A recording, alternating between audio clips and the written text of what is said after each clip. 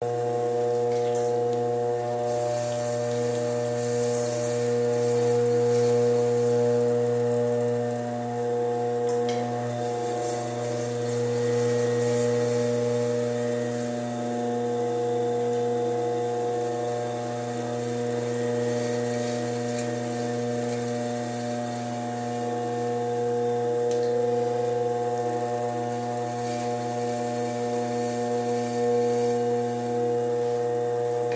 assume you already learned how to center your clay.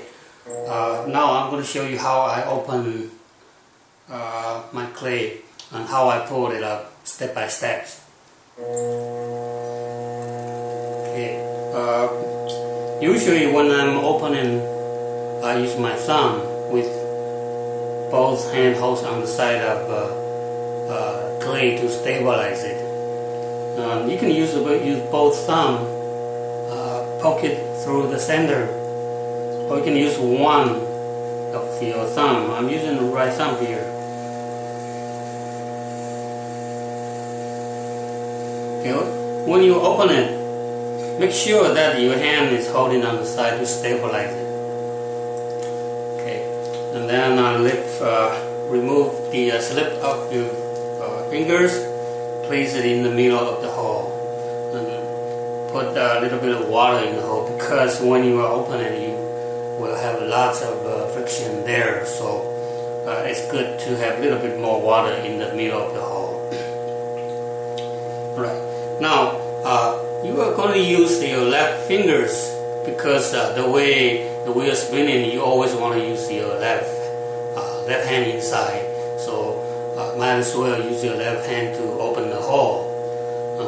When you open it, make sure to stabilize your hand too. Okay, so usually I'm holding my right hand here on the side to stabilize it, and then these fingers try to dig in through the middle, from the middle of the hole, and with this thumb holding, my left thumb holding my right hand here also to stabilize it. So go ahead and straight down, up. At the same time, your both hand is kind of squeezing the clay wall, so that when you're opening the hole, your wall is still centering. Sometimes people have a good center, but after they open it, they lose the center because you did not squeeze the clay enough. You did not squeeze the clay so that the wall is kind of one side thicker, one side thinner, so that's not good. So make sure that your both hand is squeezing the clay wall. Okay, and once you reach to the bottom, I always say around 1/4 of an inch, and then this fingertip kind of will go toward your right hand.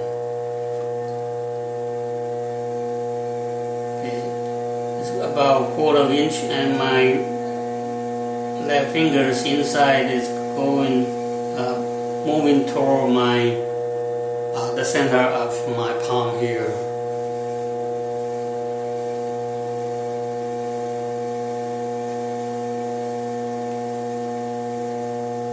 And you can see that at the same time my thumb is holding on the rim, so that the rim is not getting too thin here, my right thumb.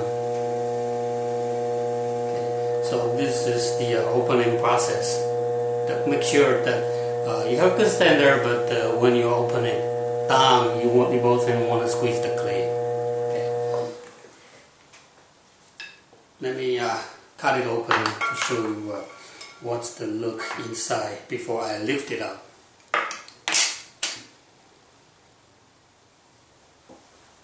So the inside is kind of like this. You have a little indent here. This is the hand that I'm holding from here, and you gradually move to the side of the wall. Okay, so you have a little indent here, and later on you're going to lift your clay from here and try to pull it up. Okay.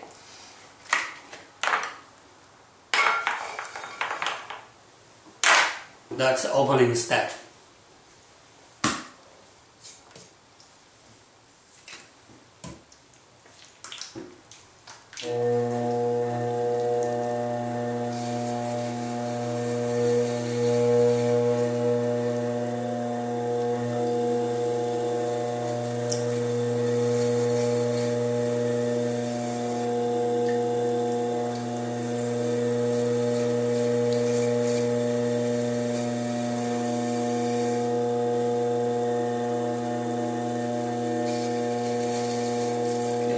Center,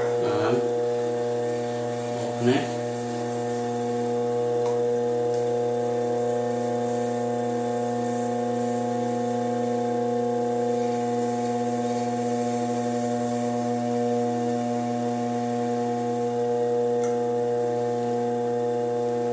Remember, slippery all the time.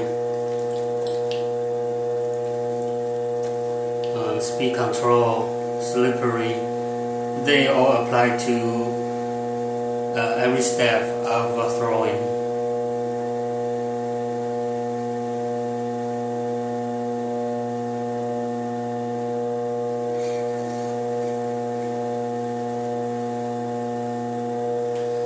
Okay, now it's the same step that I have opened my clay. Now I'm going to lift it up. Okay, lift it up. Usually, because my clay is still quite low, and my thumb could reach to the bottom, so the very first lift, I usually use my left hand instead of using the right hand to lift. So, okay, and by now you can slow down your wheel speed a little bit, not like when you are centering. You want to go a little bit faster, but when you are lifting it, you can slow down a little bit. So basically, I'm going to grab use my left thumb, inside finger, and grab right by the indent and lift it up, pinch, and then lift it up. You don't want to pinch too much. If you pinch too much, your bottom will be getting too thin, and you might break up from there. So just kind of define a right thickness, and then just stay on the same thickness, and you lift your hand up slowly but very steady. My right hand will be able to help to stabilize my left hand. So this is my first lift. Okay, pinch from the very bottom.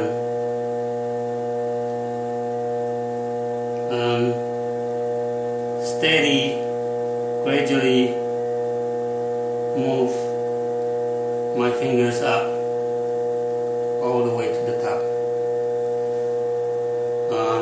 After each lift, you might want to compress the rim a little bit, and this is what I do. Pinch here a little bit and use my point finger, kind of a push down, compress down a little bit here. Okay. That's my very first lift. And again, slippery. You could apply water, but personally I prefer using the slip that you can remove from your fingers. As long as it is very fine particle, no lumps. If you don't want to have lump on slip. So if you have lump, just throw it away. But if you have a very fine slip, you can coat it back on the surface. And also here, you remove it, and you want to put it on the inside wall too. So on both sides of the wall, you want your cylinder be slippery all the time.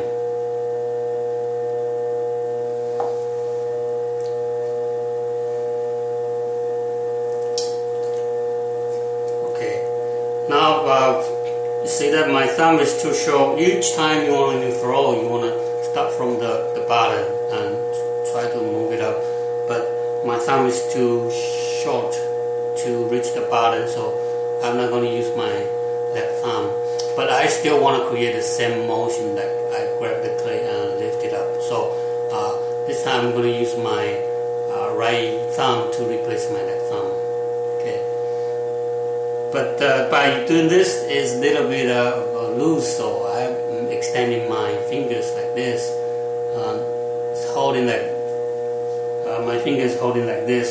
And make sure that always your thumb is always attached to the hand here, the four fingers here. You don't want to get it too loose. If this is loose, it's not stabilized. Okay. So again, the same push from inside. I'm using my right thumb to grab the clay, just like I did the very first pour. So both hands is holding the clay and gradually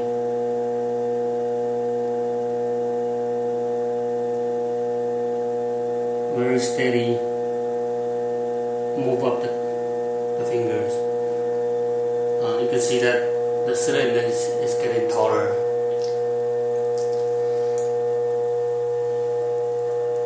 And again, coat the slip over the cylinder outside and coat it inside before I do another lift.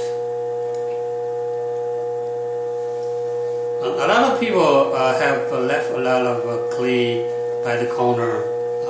You don't want to leave too much clay here, so in this case I'm using my right fingers, these two fingers, okay, holding on the very bottom and try to squeeze the clay in so that my bottom is getting narrow. You want to color it in too if you want to throw it up higher.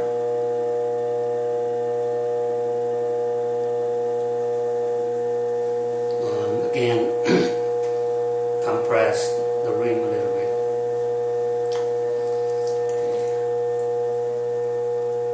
Coat that slip over.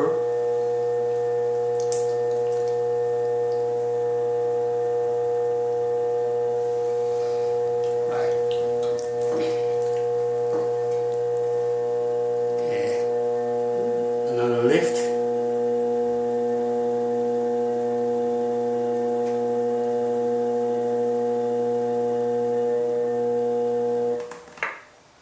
Okay, I'm stopping right here,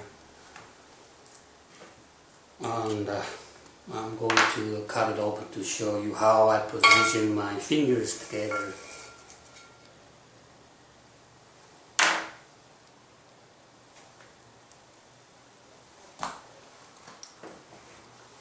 Okay, from the beginning my fingers is going like this. Inside and outside, both hands grab the clay and lift it up. Okay, this is after I move up my fingers. The inside finger can go a little bit faster than the outside finger, so it creates a notch here. Okay, and then you just keep on moving up.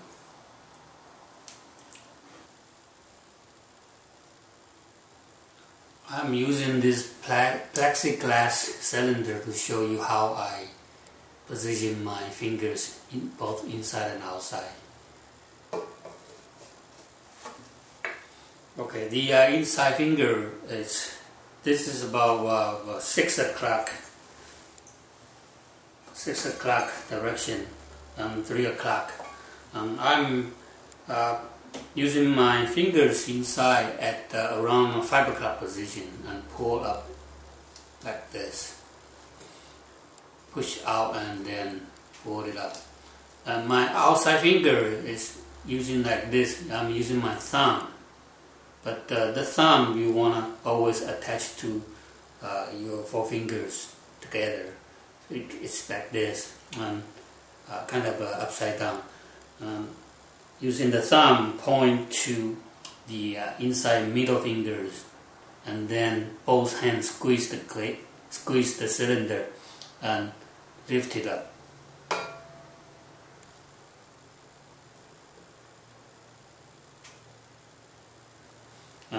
The outside hand looks like this.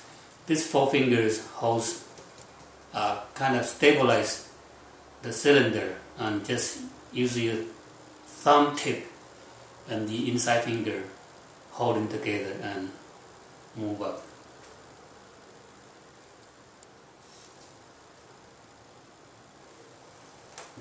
So this is how I hold my fingers together. If I bring it upside down, it's like this. My hand is like this.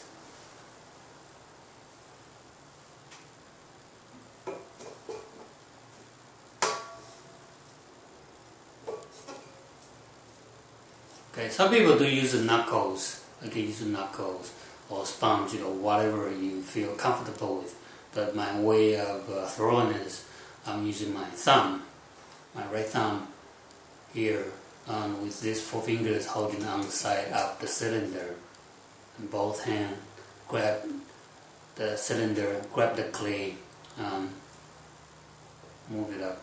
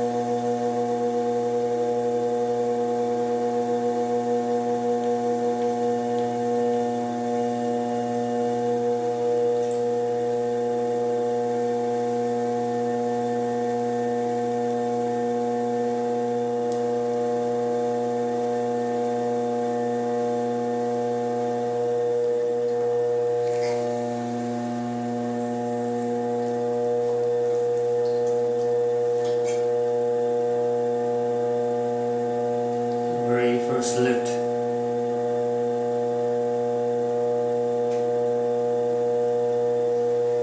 Compress.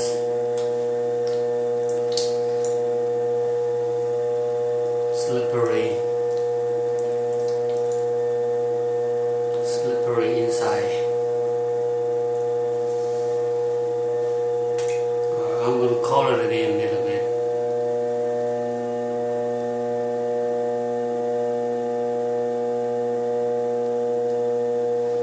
Compress the rim a little bit.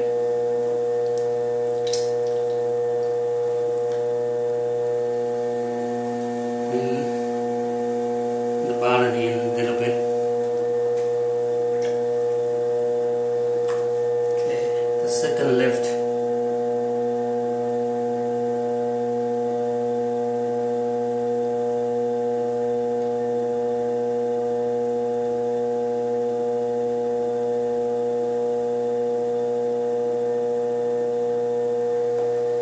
Compress the rim. Again, slippery outside. Again, slippery inside.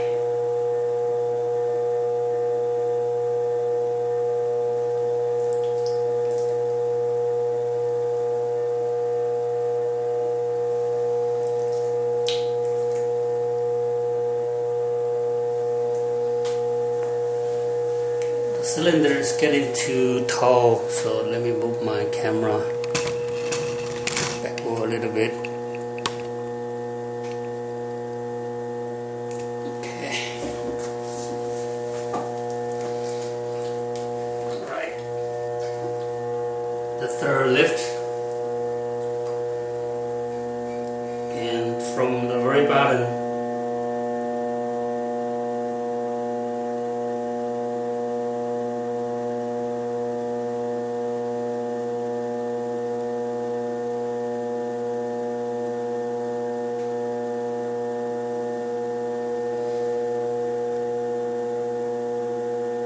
compress the rim a little bit. Slip on the surface.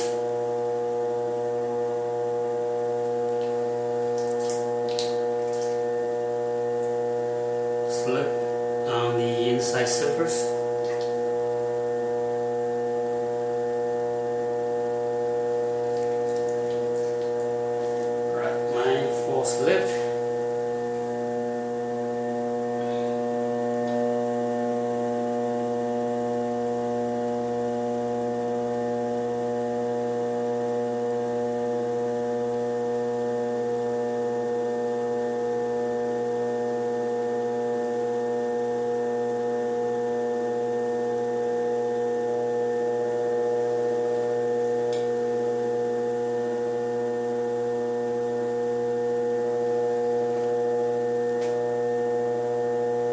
I always throw the cylinder, try to push to the limit of the cylinder.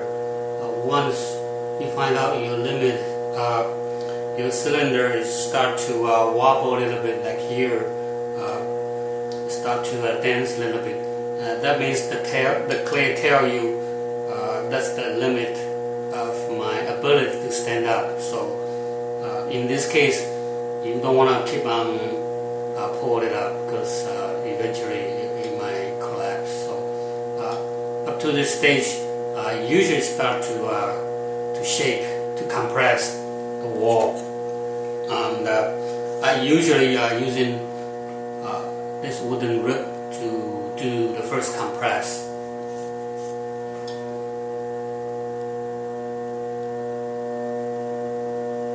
So the inside fingers pushing out with my rib against it. Okay, one more time.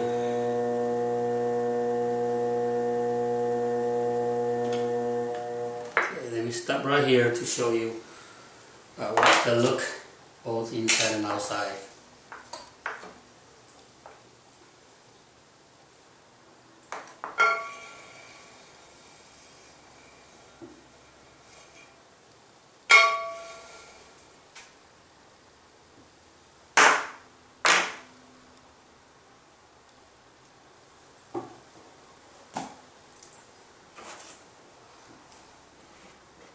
So when I'm compressing, the fingers inside is kind of pushing out against the wooden rib here.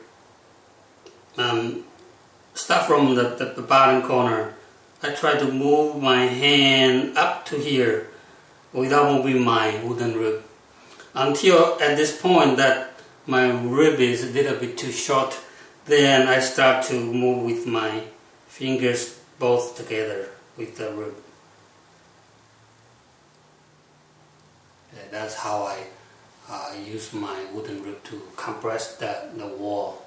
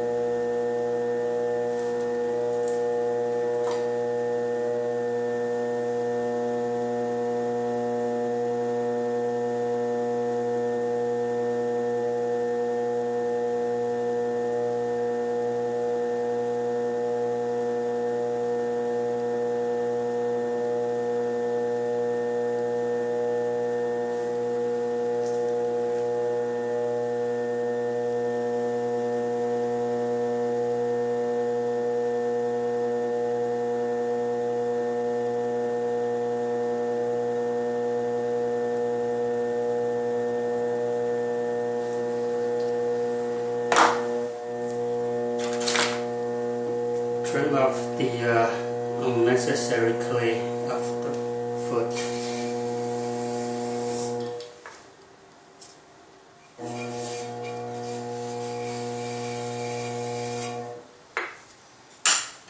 Okay. After I use the wooden rib to compress the wall, the final stage I usually like to use this metal rib to shape it so that it's easier to get a nicer surface, also get a nicer curve, because for this metal rib you could bend it, it forms a very nice curve here. So the final shaping, I'm using the metal rib instead of the wooden one, because the wooden rib is straight edge, and this metal rib you could get a nicer, better curve.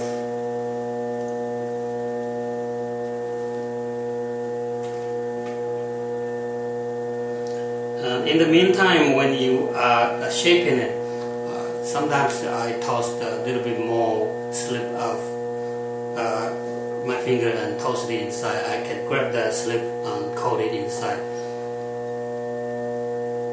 So I'm shaping also, I'm removing the slip.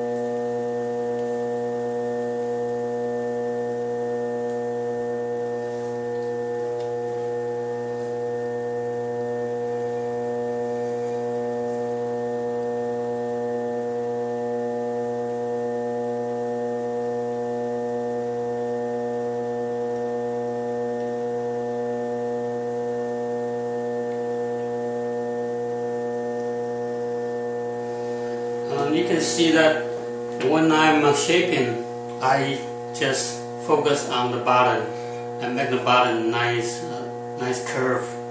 I will do the rim later on, so my rim is still quite thick, so I have a room to work with. And usually I leave my rim a little bit thicker, so later on, if you want to bring it up higher or you want to close it narrower, you will have enough clay to do it.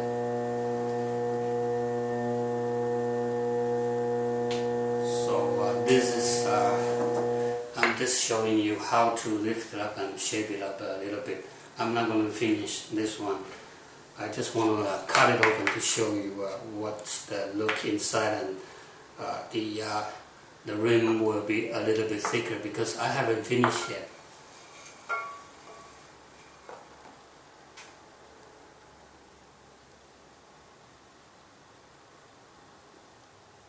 Okay, let me hold it back so that the shape still stays.